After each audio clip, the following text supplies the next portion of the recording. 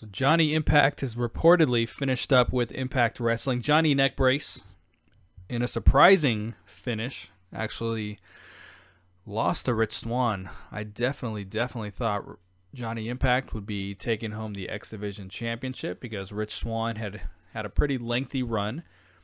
Figured this was a high-profile match that would help Swann, but really thought they were going to use Johnny Impact to elevate that title even further. Johnny Impact loses in one of the bigger surprises of Slammiversary, which was a phenomenal pay-per-view. And Johnny Impact's contract was reportedly up several months ago, and he was on a per-deal basis, or a per-night basis, per-appearance basis, to finish up his angle and compete at Slammiversary. So it seems also that the two sides are possibly working towards a new deal.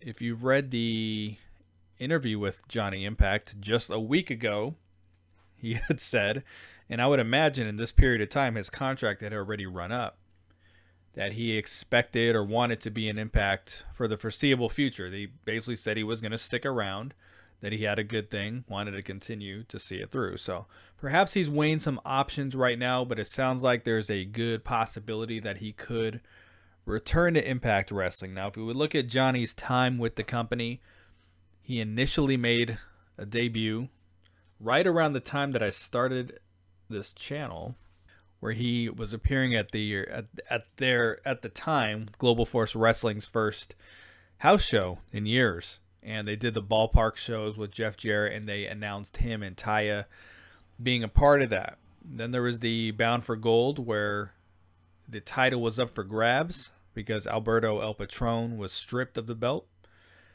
He competed in that. He was a surprise entrance and got one of the better Impact Zone pops in recent memory.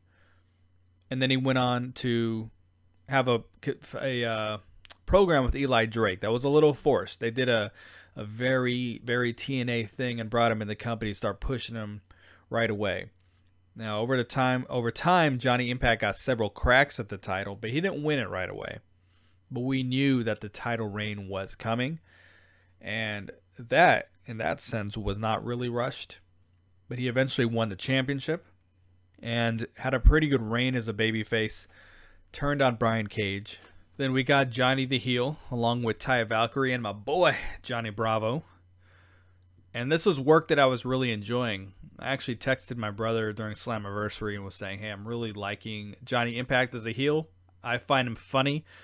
You know, as a babyface, he always came off real corny, but the corniness works from a heel perspective. So what are your guys' thoughts? I will be around for the first half hour after I upload this video to talk to you guys about your thoughts on Johnny Impact potentially being gone from the company. If it's your first time here at the Impact Lounge, don't forget to hit subscribe. Peace.